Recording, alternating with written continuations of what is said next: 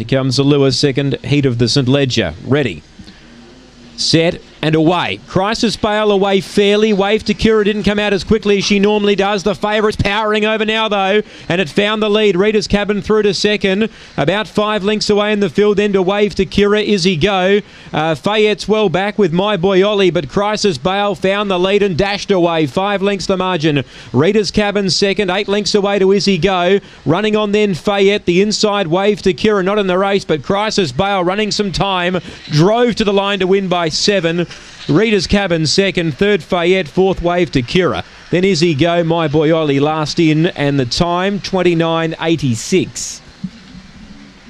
So quicker than the previous 29.86. The difference was that Wormburner didn't have a clear passage, whereas Crisis Bale did. 29.86 the time for the winner here, Crisis Bale. 7 Rita's Cabin second, 1 third Fayette, 8 fourth Wave to Kira.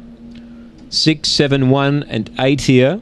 6, 7, 1, 8. 29.86 the run. 4.44 early. 16.90 off the back. 12.96 the run home.